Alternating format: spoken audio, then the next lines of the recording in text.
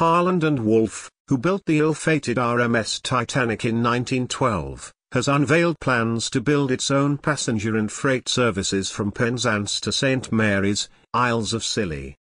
Harland and Wolff has 4 shipbuilding yards, one being at Appledore in North Devon. The existing ferry service is currently uniquely operated by the Isles of Scilly Steamship Group. It runs the Scillonian 3-passenger ferry, the freight boat, and the Skybus plane service that runs from Land's End to St. Mary's Airport.